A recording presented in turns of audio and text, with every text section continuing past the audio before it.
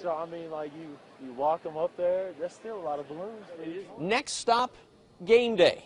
OSU players getting the chance to see the Alamo Dome for the first time. Team picture followed by a light walkthrough. And greetings from San Antonio, everybody.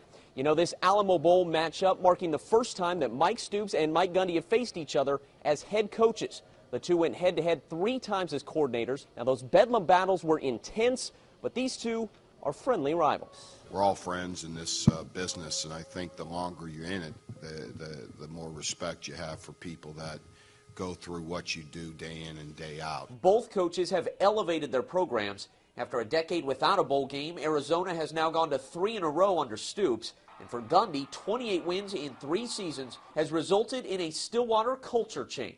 But in the last few years, when we lose games, everybody gets upset. The bar has been raised, which I think is good. Topic of conversation today, this billboard stating that Texas is Wildcat country. But along the Riverwalk this week, this place has been largely orange country. We expect a pro-Cowboy crowd tomorrow night here in the Alamo Dome. Kickoff is 8:22. We'll have a full preview for you tomorrow night at 6. From San Antonio, Caden McFarland, 2 News works for you.